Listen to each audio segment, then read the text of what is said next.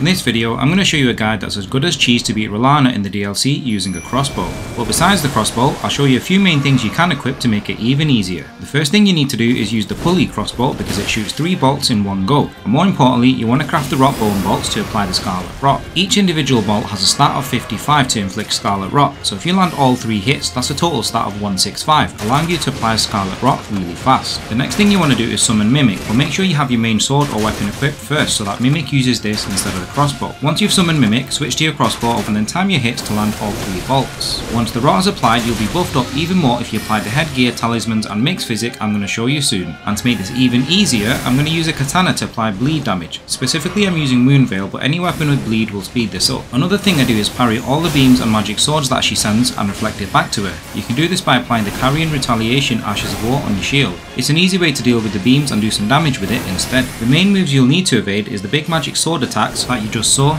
and the moon attack at the end by just jumping when you first see the moons falling in a downward motion. Now when it's completely safe to do so, get close to her and attack her. I like to use the weapon skill as anything with a bit of range is safer. Now the crucial things you want to equip are first, the mushroom crown headgear if you have it, as it raises the attack power when rot is applied. Talismans wise, you want to equip the Kindred of Rot's Exaltation to increase the attack power when rot is in the vicinity, the Shard of Alexander to increase the weapon skill power, the Rotten Wing Sword insignia for the successive attack power bonus, and the Spelldrake talisman to reduce damage from the magic attacks. From here you can just let her rot away or watch Mimic finish the job. As for the mixed physick, I'll be using the tier that increases the stamina recovery speed, and I use the magic crack tier to increase the magic attacks, but you can change this to the tier that best increases your stats. I'll show my full setup so you can see exactly what I used, and if the video helped, leave a like and sub for more, and I'll see you guys in the next one.